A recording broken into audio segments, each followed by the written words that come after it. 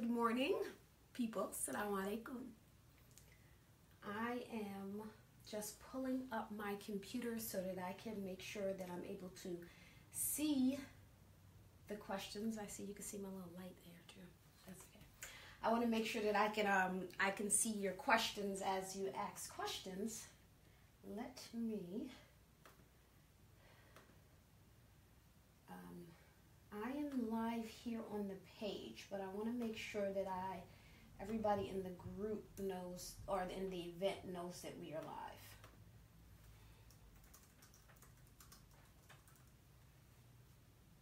So we'll give people a couple more minutes to log on because I have lots of exciting and interesting information to share. So I want to give people a minute. And I want to figure out how I'm going to be able to see questions. Oh, I see. I am good. Assalamu alaikum. Barakisa, I hope I pronounced that right. Wa alaikum salam. So,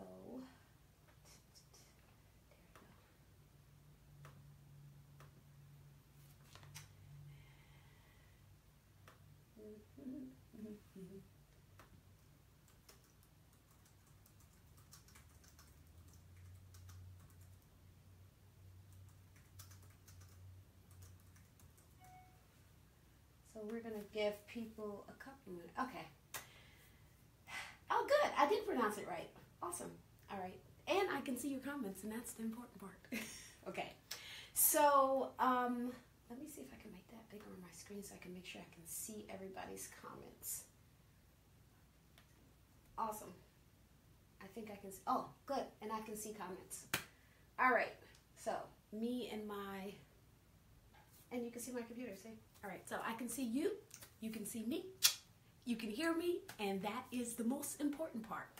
So today is about, what are we, about 3 weeks in front of Ramadan. So I thought that this would be a great time to just remind people of some of the health benefits of Ramadan so we can start preparing ourselves, not just spiritually, but physically as well. So I'm really excited to present this chat with you today because over the last year or so, since last Ramadan, I have just been reading so much information about fasting. Now, I was born and raised Muslim, and I know we get lots of lectures and lots of halakas about the spiritual benefits of fasting. So I am not going to go into this about the spiritual benefits of fasting. If you're a Muslim and you're watching this because you're getting ready for Ramadan, then you obviously already know about the spiritual benefits of fasting and the fact that it is a command of God. If you are not Muslim and you're watching this, then you're probably interested in the actual physiological effects of fasting, which is beneficial for everyone, no matter what your religion is. So I am going to go into what is the physiological effects of the fast, right? So in Islam, for people who do not know, Muslims fast during all of the daylight hours once a year for an entire month. It is 29 or 30 days, depending on the sighting of the new moon. It goes with the lunar calendar. That means that there's no food or drink from sunrise to sunset. Now, this has always been an intriguing and interesting part of every spirituality because it's not something that just Muslims do. Jews do it, Christians do it, even people who follow spiritual paths like Buddhists and Hindus. They all at some point engage in an abstinence of food and drink. So because we have such a strong human history of fasting, researchers and scientists has begun to study it for a couple of decades now, but a lot of research have been done in the last 10 years or so. And so whereas we call it the fast of Ramadan, right, It's often referred to as intermittent fasting. So if you want a term to Google to look up some research or some blog or some information, that is what you're going to look up. Look up intermittent fasting. So when we talk about fasting, we are talking about abstaining from all calorie-based food and drink for an extended period of time. So that is the definition of fasting. So we are not talking, and I just like to clarify this, right? We're not, okay, I'm back. So we are not talking about, I'm doing a detox and I'm drinking juice all day. That is not fasting. You do not get these benefits from doing something like that. So I have to clarify, when we talk about fasting, we're talking about abstaining from all calories. So your digestive system is not doing anything. Your hormones are not interacting with the glucose and the carbs and the fats and the proteins the calories are bringing in. We're talking about abstaining from all calorie-based food and drink for an extended period of time. So what are some of the benefits of fasting? Well, research shows that there are a lot of benefits to fasting. So I wrote myself a lot of notes. And then as I was, so I'm right in my new book that is out in a couple of months, I tried to write some of the important points in this chapter, and I just didn't have enough room on the board. So I hope that you will have some tea and you have a good listening device, whether you're doing this on your headphones or on your computer, because these are just highlights and I'm going to explain them to you. So some of the benefits of fasting, these are some of the things that happen in your body when you start to fast, right? So your brain begins to grow, no lie. It is amazing the benefits of fasting that fasting has on the body physiologically. So, brain-derived neurotrophic factors, BDNF, right? It was coined by one researcher, Miracle-Gro for the brain. So what does BDNF do and when does it occur? So when you abstain from food and drink and your body goes into what we used to call starvation mode, your body actually is telling itself, okay, we can take the energy that we normally would use for digestion and we need to redirect it. Now, there's been a lot of explanation as to why the body does this. And one of the interesting theories is that if we think back before industrialization, when people lived in caves or they were nomads, if you ran out of food or it was a long winter and the vegetation had not come up yet, if your brain function decreased as your food decreased, then you would probably starve. So the theory behind it is that the body has this way of preserving itself. So if you don't have food, you need to be really mentally astute so that you can figure out how to get food, how to hunt the animal, how to preserve what you have, how to ration the things that is going to sustain you. So our brain actually creates more connections. So BDNF has been associated with a lot of things.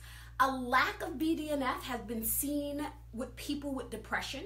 So fasting has actually been looked at as a form of helping people who have depression because it increases the BDNF. BDNF is responsible for making the connections between neurons and dendrites that improve memory. So you actually have a better way, a better functioning brain to memorize things. It has also been shown as a lack of BDNF has been seen in people with Alzheimer's and with dementia. And so it's believed that as you increase BDNF, you will actually decrease your chances of developing these diseases. BDNF literally causes all of the connections in the brain to not just grow, but also to expand, which increases cognitive function, your memory, your ability to learn. All of these things happen when you fast. That is one of the great benefits. So when you're fasting and you feel like, oh wow, I just seem like I've been so productive today, or I've gotten so much accomplished, that is your brain on Miracle-Gro.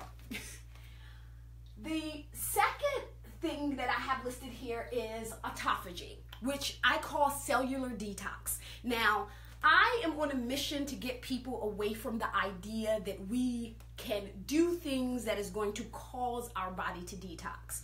But because lots of things that go around on the internet is really not that true, to be honest. Big surprise there, right? So there's very little that we can do naturally that is actually going to cause a detox to happen that was not already happening. Our body has 7 ways in which it naturally detoxes itself, and we detox all the time. We can adjust what we eat and how we eat in order for our bodies to increase the way it detoxes. It's the efficiency of the liver, the efficiency of the kidney, but it never stops detoxing. Now, that's a way that we detox the kind of like layer 2 of our body. Our liver, our lungs, our kidneys, our skin, all of those things. But one thing that we do not detox when we eat food is our brain and our cellular level, on the cellular level of our entire body. Fasting actually detoxes us on a cellular level. This is absolutely amazing. I think I love this more. Well, I actually love it all. I can't say, but it's one of my favorite things, right?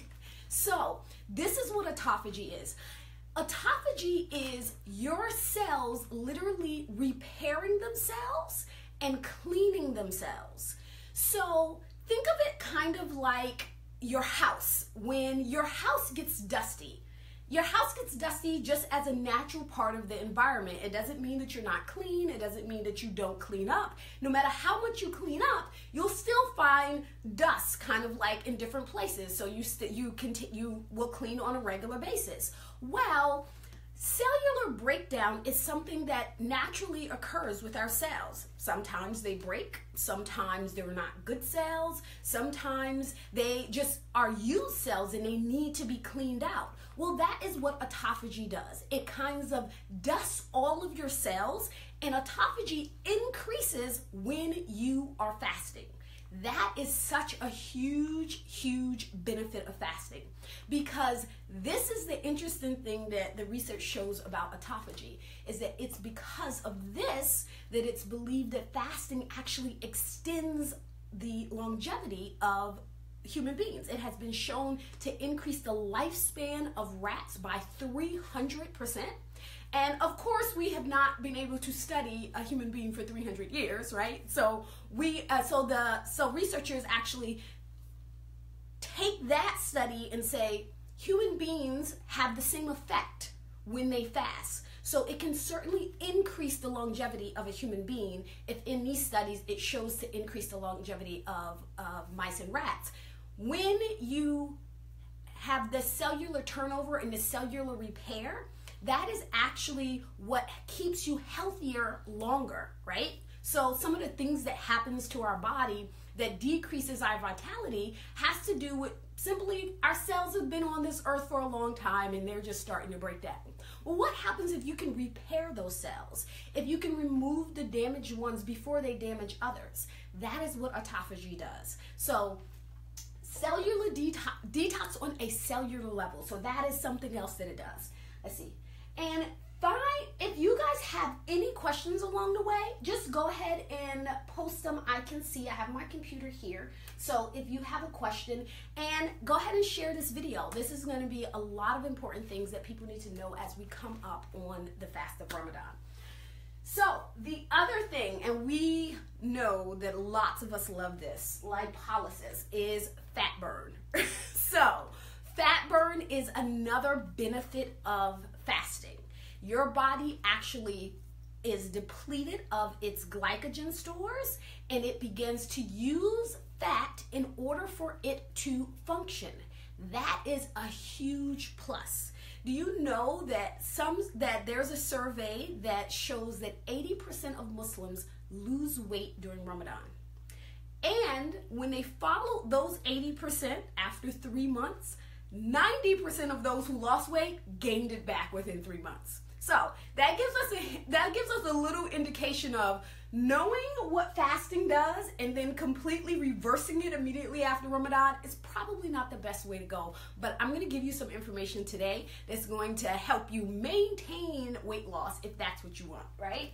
So the reason why fasting actually increases fat burn is because of the drop in glucose and insulin. So that brings us right to our next one, which is the hormonal domino effect. I couldn't put one thing there because when you fast, it really affects your hormones in such a dramatic way, and it begins to domino on other things. So one of the first domino effects that it has is your insulin level.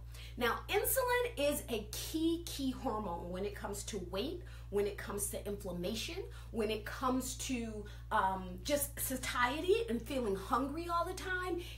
Once insulin changes its level, all of these other hormones begin to create a domino effect. So insulin is actually a fat storage hormone. So when we are eating lots of carbohydrates, pasta and potatoes and lots of fruit, all of these things are high in glucose, high in carbohydrates.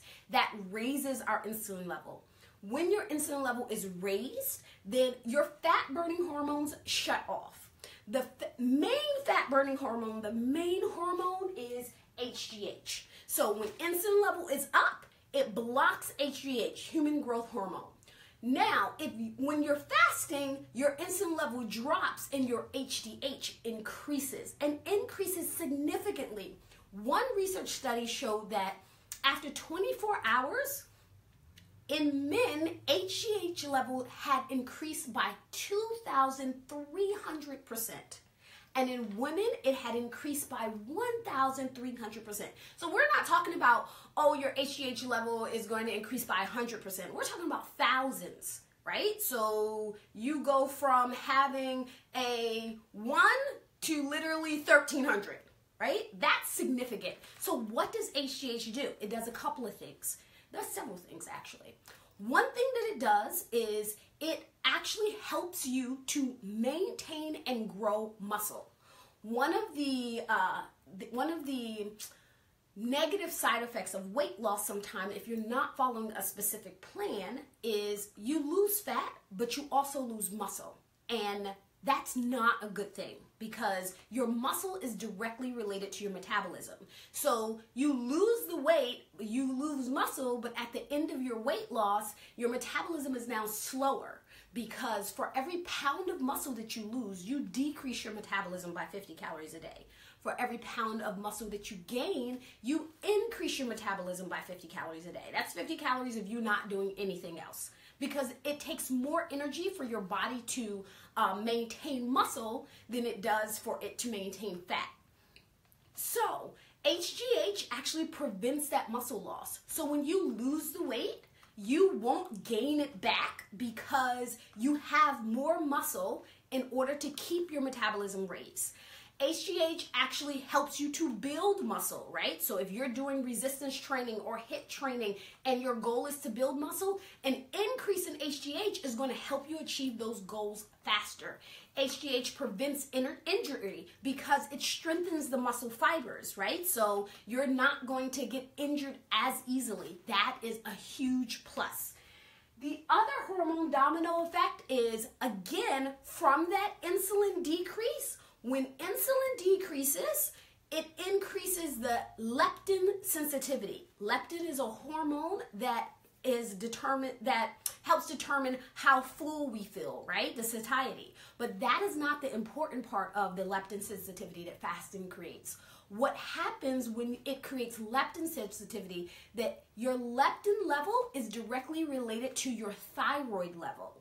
So people who have thyroid problems, people who suffer from PCOS, fasting can be beneficial in helping regulate the thyroid. So those are just some of the starting benefits of fasting. In addition to that, it not only does the insulin sensitivity help you when it comes to weight loss, insulin sensitivity is going to help you avoid type 2 diabetes. I must put a little asterisk on this. fasting is really not recommended for people with type 1 diabetes. It's not recommended for them because the effects of the ketone bodies and the acetones that fasting creates is not recommended for type 1 diabetes. So if you have type 1 diabetes, then you want to certainly consult with your doctor before you do anything. The insulin sensitivity that fasting creates is not just beneficial for people who are trying to avoid type 2 diabetes. It's actually been used to treat type 2 diabetes along with their medication, and it has shown great results. Now, some of the things that I did not get a chance to put on this is it also helps if you have high cholesterol. So one of the things that happens when you fast is your insulin level drops, your body uses all of this glucose, and then it begins to begins to metabolize your own fat and create what's called ketones. Now, what ketones are is when your liver no longer has any glucose, so it doesn't have all of the leftovers from the carbs that you've consumed during your eating, and so your liver now taps into fat. It can be either dietary fat or your body fat, and it converts that into ketones, which is an alternative form of energy for the body, right? So the way that it works with cholesterol is your cholesterol is lipids, which is fats that is in your blood. When your liver needs to convert some fat into ketones, it is going to go with the most readily available, which is the lipids in your blood. So it significantly reduces and helps people who have high cholesterol to reduce their cholesterol. Those are just some of the benefits of fasting. So I want to see if we have any questions real quick. Okay, no questions yet. Awesome. Well, if you have questions, go ahead and post them there. All right, so now let's go into what is actually happening hour by hour in your body when you fast. So the first meal of the day that the Muslims eat during the month of Ramadan is called suhoor, right? If you're not Muslim, it's just the last meal that you're eating before your fast starts, right? So it takes about 4 hours for most foods to digest. So the first 4 hours, your stomach is digesting the food that you've eaten. It is distributing, and I'm going to go off of the assumption that you're eating a rounded diet, that you're eating carbs, you're eating protein, you're eating fat, right? So this is based on all of that. So the first 4 hours, your stomach is digesting your food. So every food category actually takes a different amount of time to digest. So for example, it takes about 20 minutes for water to go through your system. It takes about an hour for you to digest a piece of fruit. It takes about 4 hours for you to digest some chicken or animal protein such as chicken. So the first 4 hours, your body is digesting your food, it's taking out the nutrients, it's delivering glucose to your blood. All of that is happening in the first 4 hours. Now, when you get to hour 6, then now we're going into hour 6. Now your intestinal digestion is completing itself. So now the food has gone through your body, through your stomach. I'm going on the assumption that you had some chicken or some fish or something like that, right? And so now your intestinal digestion is completing. Now, it takes about 12 hours for everything to filter through into your liver. So if you don't know, the liver is the last organ that actually processes all of the calories and food that you eat. So it's the last organ to determine whether or not a calorie is going to be burned as fuel or it's going to be stored as fat.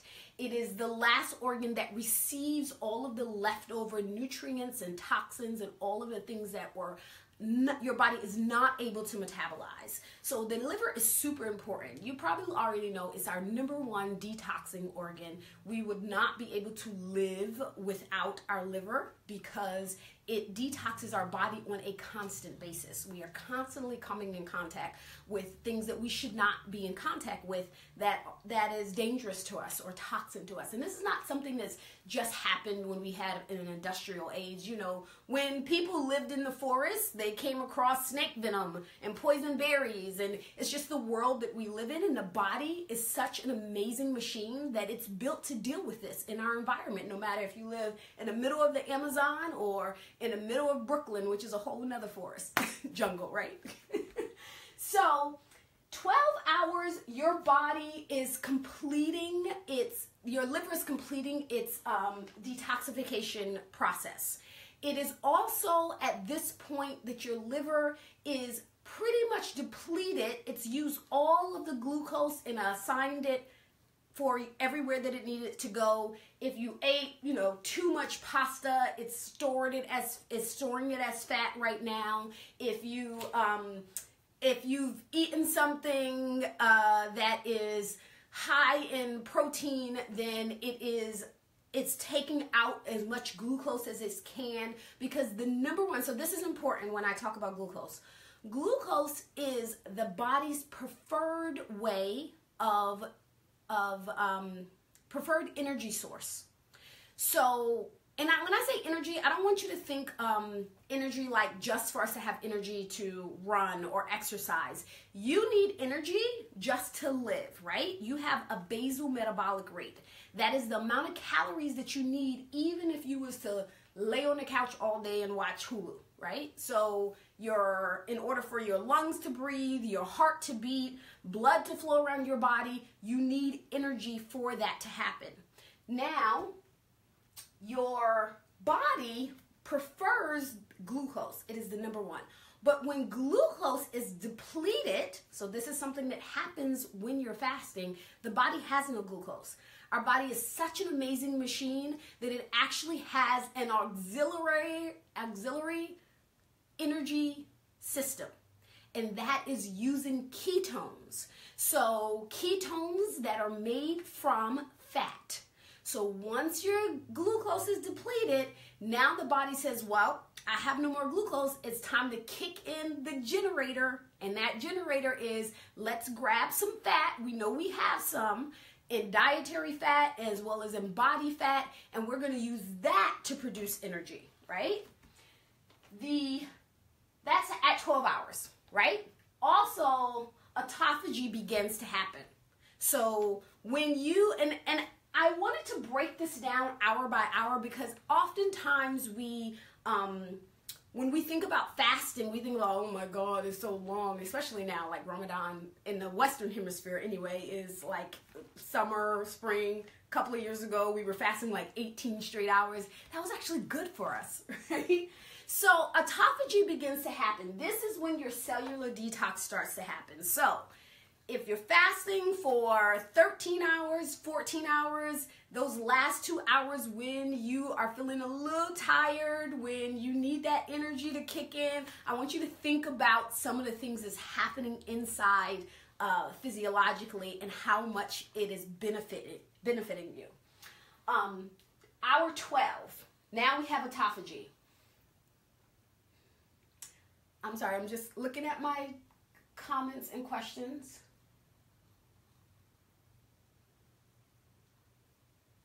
Okay, I see your questions, Bushra, Khalida, Iman, Farah. I see your questions and I will get to them. All right, so now you're at 12 hours. 16 hours, that is when the real fat burn starts to happen. It starts to pick up significantly here, but then when your fast has reached between 18 and 20 hours, this is the greatest fat burn, right? So if you're doing intermittent fasting and you may start off, if you've never fasted before, say, well, I'm going to fast 12 hours a day. Okay, that's great for health, right? When you go, I'm going to fast 16 hours, that's really good for increasing your fat burn. But if you can make it to the full 18 to 20 hours, and it's not something that you need to do every single day, you have the greatest lipolysis. So people who engage in fasting for longer than this, lipolysis still occurs, but not at the same rate. So the scale looks sort of like, I'm going to get rid of this.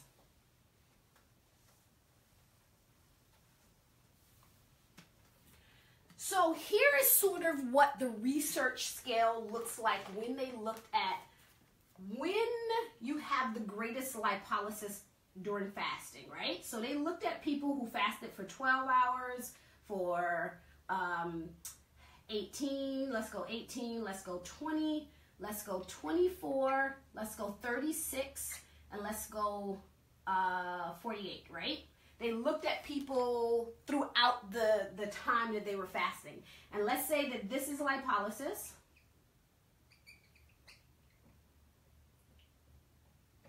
Right? So lipolysis actually, the amount of fat burn that's happening, let's start up here. So it starts off very gradual, say like this, like this, like this. And then between hours 18 and 20, there is a huge drop. And then it starts to even out like that, right? So it still happens, but it happens very gradually after that. So ideally, if your goal is fat loss, so I'm coming a little bit out of Ramadan mode, and you wanted to incorporate this as a means for you to lose weight, then ideally, you would fast a couple of days a week for 20 hours a day. And then you eat and you continue your regular, and then maybe on non-consecutive days you want to do this. So that's kind of like what the scale looks like when they research where fat burn happens when you are fasting. So that's a good thing to know. So now you made it to the hour 20. What happens at 24 hours? So this is where the exciting stuff with HGH happens that I mentioned earlier. One research showed that for men, their HGH increased 2,000%, and for women, 1,300% after 24 hours of fasting. That is significant. So some of the things that also happens when you're fast, when we look at fasting in terms of days, right? So I was reading one research study, and it showed that when people, they looked at three things. They looked at dopamine, they looked at serotonin,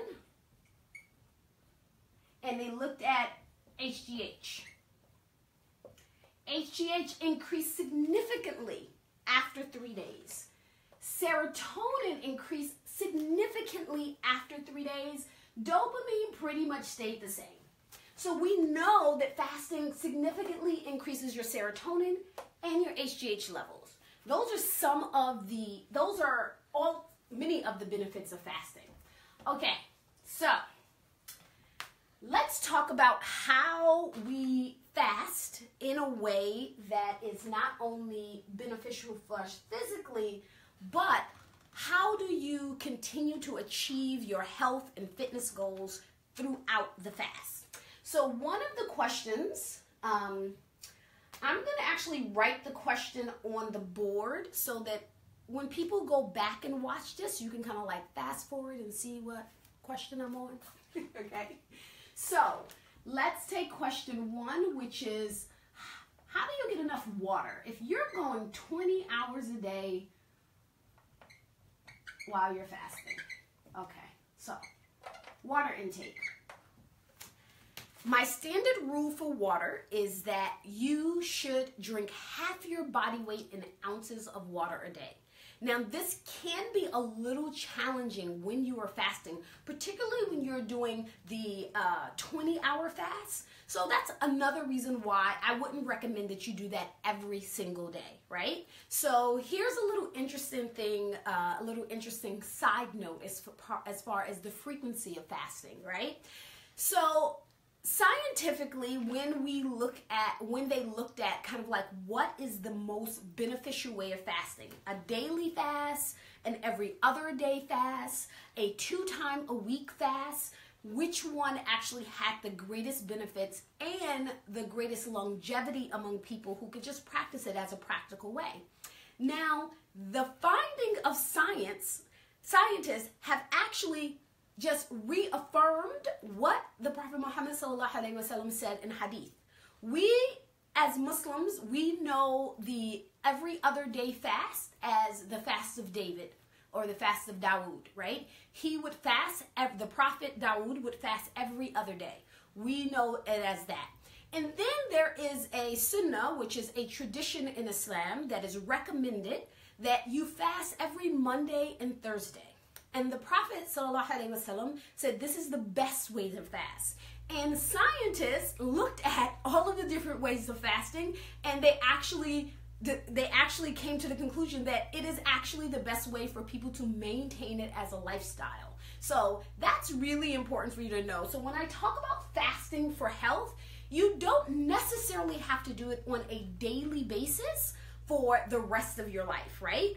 When you're trying to achieve a goal like weight loss, it may be beneficial for you to do it, to do some intermittent fasting, say 16 or 18 hours for a couple of months. But as a lifestyle for long term, it's not necessary unless you have other particular goals. When you have to intake your water, you want to take in water about every 20 minutes, right? Couple of things to note. Outside of Ramadan, if you were doing the fast on a daily basis for weight loss, for example, or for an increase in HGH, then you can drink water while you're fasting. Now, we know during Ramadan, we do not drink water while we're fasting. But if you're doing it on as an intermittent fasting lifestyle or eating method, then there are 3 things that is allowed during the fast. You can have black coffee, you can have tea with no sweeteners, not even artificial sweeteners, and or sweetener substitutes. I say don't have either of those. And you can have water. So if you're going to have water, you want to have water about 20. So first thing is half your body weight in water a day. So if you weigh 200 pounds, then you should be drinking 100 ounces of water a day. You determine the amount of water you need based on your weight. If you exercise, for every hour that you're exercising, you should add 2 cups of water to that, so about 16 ounces. So the half your body weight is like the base level of what you should be drinking. Now, you want to drink that in every 20 minutes, drink about 20 ounces. I mentioned earlier that it takes about 20 minutes for water to go through your system. In order for your body to benefit from it the most, meaning water is great because our organs and our muscle absorb it. If you sat down and you drunk, 2 liters of water, you're basically just going to pee it all out because your body can't even absorb that amount of water. But if you do it in 20 ounces, about 20 ounces, 16, 20 ounces every 20 minutes, then your body will more efficiently absorb and use the water, right? So when you have really sore muscles, one of the best things to do is to make sure that you're really hydrated. So say you had a hard workout or you just had a workout and you're sore. Make sure that you're hydrated. And hydrated doesn't mean drinking an entire, gallon of water while you're at the gym. That's actually not very beneficial for you. So for all of you gym heads who are so proud to bring your gallon of water into the gym with you, that's not really the most efficient way to drink water. Every 20 ounces, about every 20 minutes. Next question. I had another question. How about people with heartburn and acid reflux? So heartburn and acid reflux are both is going to result from you.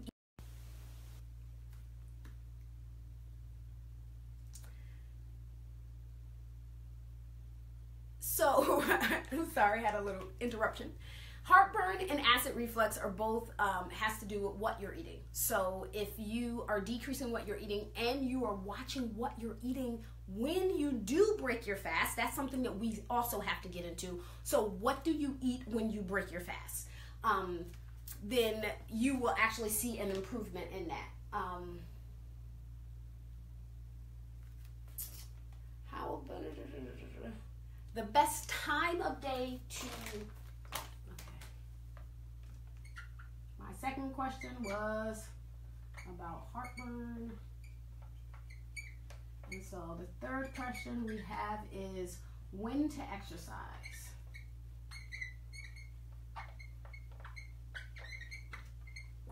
Okay, so this is a really important question, particularly if weight loss is your goal or muscle strength is your goal. There are two types of exercises we're going to talk about. We're going to talk about cardiovascular exercise and we're going to talk about resistance training, right? So if you are doing cardiovascular exercise, you can exercise anytime during your fast.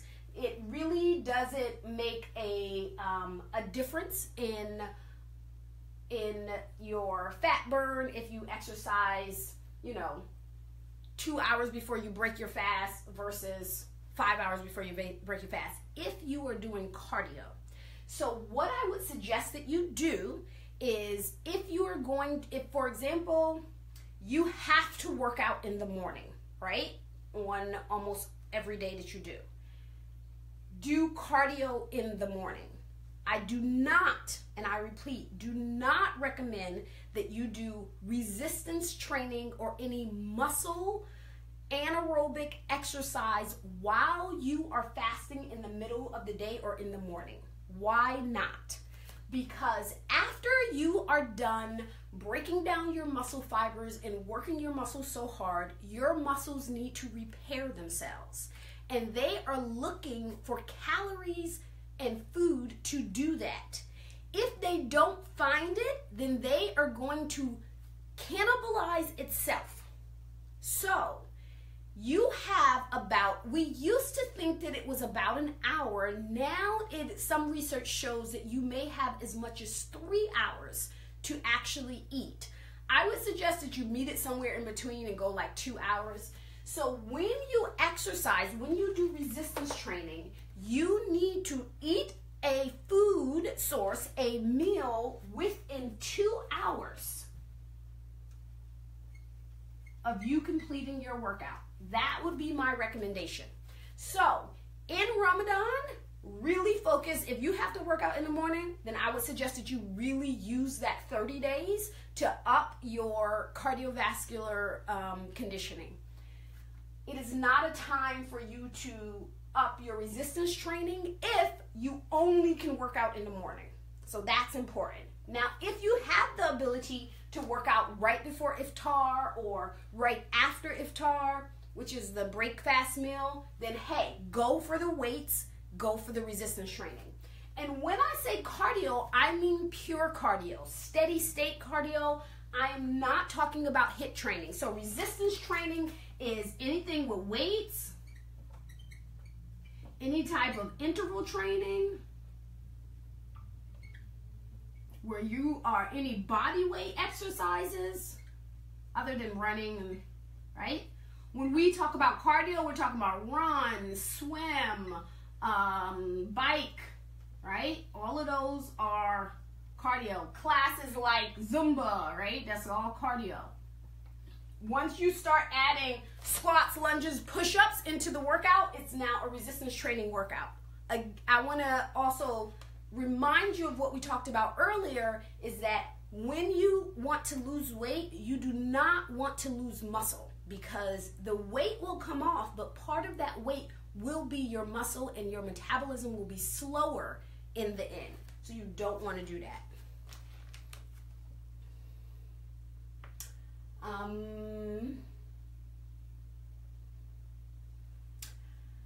Safiatu wants to know, how do I balance my hormones? That is an unclear question, so I cannot answer that. I'm not sure what you mean by that, because I don't know what hormones you need to balance.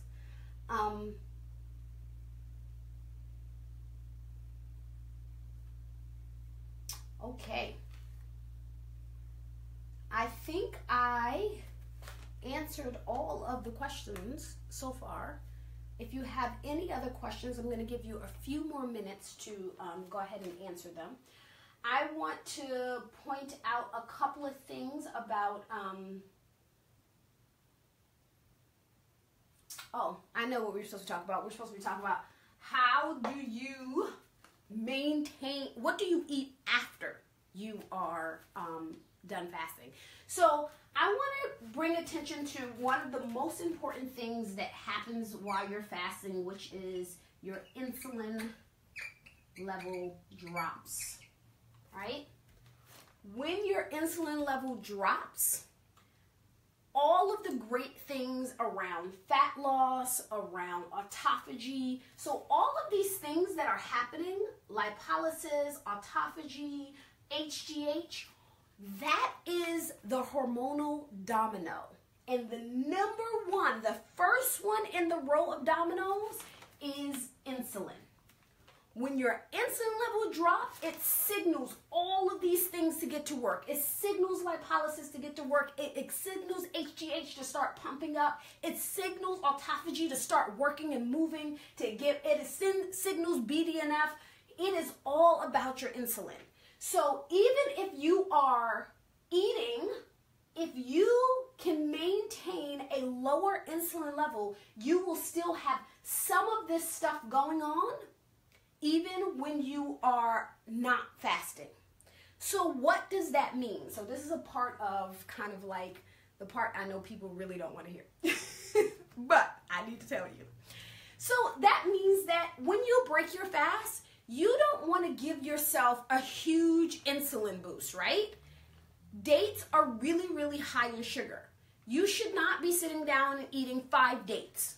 You should have 1 date. 1 is the sunnah anyway. You don't want to break your fast with an entire bowl of pasta, right? Because when that happens, I shouldn't say you don't want to. That's not the best way for you to eat after you are done fasting. Because once you've achieved all of these benefits because your insulin level dropped down, you don't want to make all of this stuff stop because you decided to spike your insulin up super high. So one of the best eating methods that combined with fasting is actually a ketogenic eating methods. I don't have time to get into it today. I will do a live maybe next week and we will talk about ketogenic eating. But that is actually the best way for you to multiply all of the benefits of fasting even when you are not fasting, right? So you want to decrease the amount of carbohydrates you have in your diet. So that is a decrease in sugar. That's a decrease in grains and pasta and juices and fruit, high sugar fruits, right? So you want to look at things like the glycemic load. And I'm giving you kind of like a little overview, and I can't go into a lot of detail because I've already been talking for almost an hour. But those are some of the things that you want. So a good iftar may be for you to have a protein source and a large amount of vegetables with some grass-fed butter on it, right? So that would be a good iftar meal. If you can do that throughout Ramadan, what's going to happen is because of the continued decrease in glucose in your system, your body will use ketones longer. You will not feel hungry during the day. You will have all of these benefits of BDNF, lipolysis, autophagy, all of those things happening on a continuum basis. So if you can imagine, if you fasted 16 hours a day and all of these things happen in 16 hours, and then you eat a huge meal here and they just stop. And then you start again from the top and they happen for 16 hours and then they stop. As opposed to this happening for 30 days straight. That's the difference that it can make. If you are interested in learning how to combine intermittent fasting with a ketogenic diet, you can go to mr40method.com, and I am taking in a new group of women who can do the program with me and learn how to incorporate the two of them together.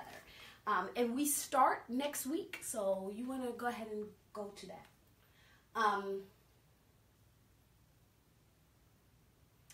Do you mean protein and veggies?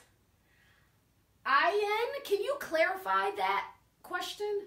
So when you post a comment, can you please do a complete question? Because there is a delay from me speaking to you to me seeing the questions. So you may be posting when I'm saying a particular thing, but I'm not going to see it while I'm saying that thing. So it's a delay. So I need you to make sure that you post an entire question. Okay. I think we answered that. We answered I see a question that says, what's the best things to eat? Okay, so let's do a couple of things for best foods for suhoor or your first meal, and for iftar, for your breakfast.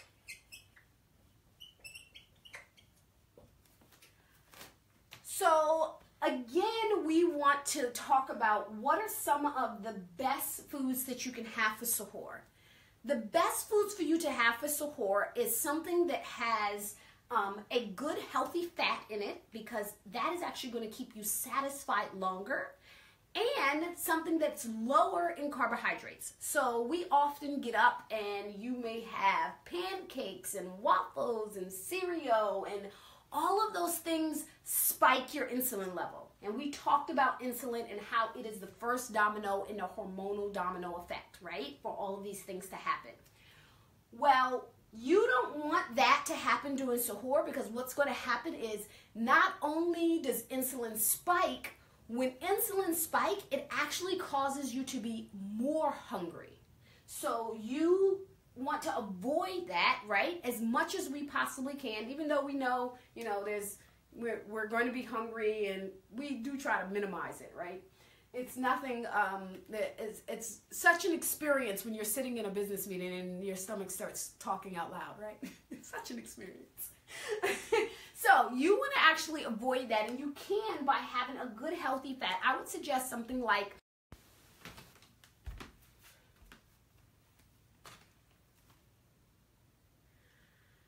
all right. I apologize about that. We keep having these interruptions because I'm using my phone and people are calling me. So suhoor, I would suggest that you do something like a couple of eggs, whole eggs, not just egg whites. Have the fat part. So eggs are a very interesting food because all of the fat is inside of the yolk, the yellow part in the middle, and all of the protein is inside of the white, which is the egg white on the outside. So have the entire egg, right? You know you're not going to gain fat for eating fat, because remember when I talked about before is that the way that what happens here when our liver actually depletes its glucose, it actually starts to look for fat so that it can convert it to ketones. So your body will process it. They actually show that despite eating fat in the morning or any time throughout your non-fasting period, the LDL for people who fast decreases because your body literally uses it for energy. So I would suggest that, and maybe have it as an omelet, right? You don't have to have toast with omelet.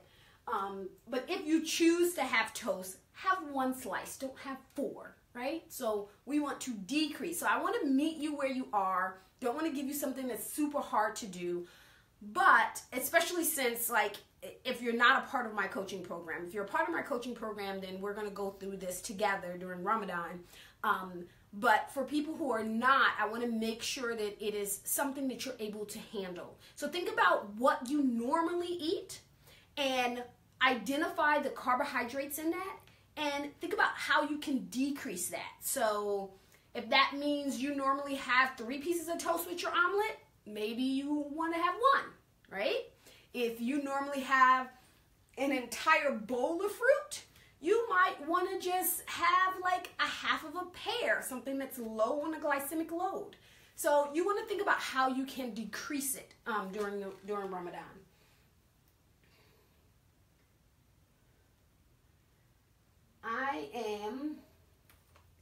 Ellie says doing yoga and Pilates is okay during the fast.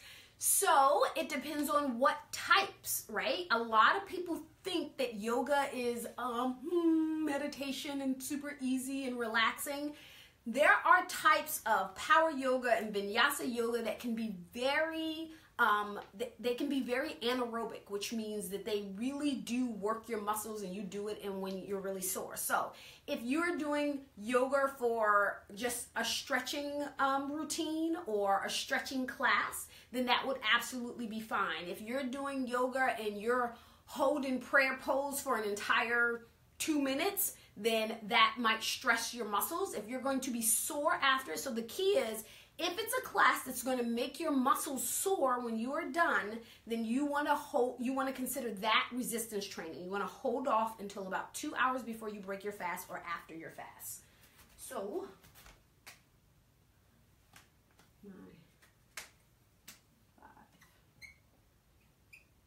yoga and Pilates.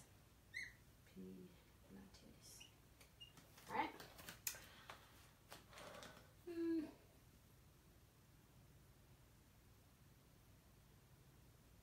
Okay. So Ayan said that the question was, so I'm going to put the two together. So I was talking about iftar, and she wanted to know if that means a protein and a veggie. So here is the only thing that I have to say about, so I said for the iftar meal, you don't want to just have protein and veggies. Number one, I'm not recommending that you have a high protein diet. Protein should always be moderate. One of the main reasons that protein can be moderate, I'm going to take you right back to insulin. When your body does not have carbohydrates in order to create insulin, it can actually create insulin and glucose from protein. So if you're eating and you're breaking your fast with, hey, I'm just going to have a whole bunch of hot wings because, hey, it doesn't have any carbs. Sorry, that does not work because it still will raise your insulin level. And when your insulin level is raised, these things don't happen. So I would say a moderate amount of protein. You're going to have some veggies, but also really important is that you put fat on those veggies or on that protein. So salmon is a good high fat fish. Catfish is a good high fat fish. So if you're talking about just having a protein that has high fat, if you are having veggies, throwing a tablespoon of coconut, stir frying them with a tablespoon of coconut oil, or you can put it on top. You can do that too. Grass-fed butter on top of that. Stir frying it with olive oil, and not like pan spray, but actually pouring the oil inside of that. That fat is going to be used as fuel. But I must give you a caveat. If you are going to have protein and veggies and then turn around and have a half a dozen of Dunkin' Donuts, or even if you're going to have a chocolate eclair, right? You're still going to mitigate the effects because it's not just what you're eating on their plate. Your body is taking into account all of the things that you're eating. So remember all of those things. So again, I'm not saying don't have dessert during Ramadan and don't eat sugar at all. What I'm saying is that it shouldn't be a daily thing, right? So it should be something that you engage in a couple of times a month, even if you want to do it once a week. But it shouldn't be, we tend to go to the other extreme in Ramadan, right? So we fast all day, we get all of these benefits, and then we break our fast and we're overeating. We're eating all types of, people want to, and this is, of course, to get your buttercuts, you want to donate and bring a potluck meal to the masjid or to an iftar, and often you try to maximize the way that it's shared by lots of rice and lots of pasta. And alhamdulillah, it's not that those things are completely horrible, But if you're a person that's coming to the masjid, don't fill your plate up with that, right? You want to have that in moderation. Hot or cold water after breaking your fast? It does not matter. So let's put that 6.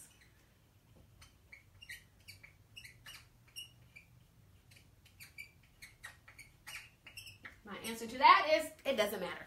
Just drink water. I don't get, so here's just my own personal philosophy when suggesting for people to drink water. I really try to balance my recommendations based on both not just what the science and research tells us, but also too, how can that be practically applied for most people? 80% of people do not drink enough water. 80% of people are not drinking half their body weight in water a day. If you start putting restrictions on it, like, oh, it has to be alkaline, it has to be distilled, it has to be this, it has to be hot, it has to be cold, it's just going to decrease the amount of water that you drink because you're going to think it needs to be something special. Just drink water. I don't care if you get it out the tap water. Well, if you live in Flint, you might not want to do that, but you get my point. Just drink water. There's no definitive research that hot or cold does anything special to your body, right? So if for health benefits, this is where you're going to get your main health benefits. Just drink water. Having the water in your system is more important than how it goes into your body.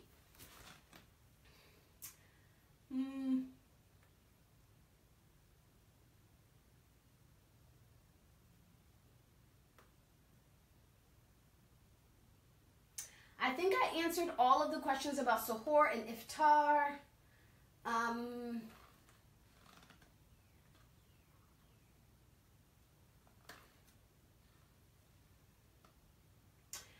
So Bushra is asking me again about acid reflux. Things like acid reflux, you really just need to know what causes your acid reflux. Generally, it's acidic things like orange juice and tomatoes and things like that. Just don't eat them, right? I don't have a special answer, but when you have something that is specifically related to food, you just avoid that food.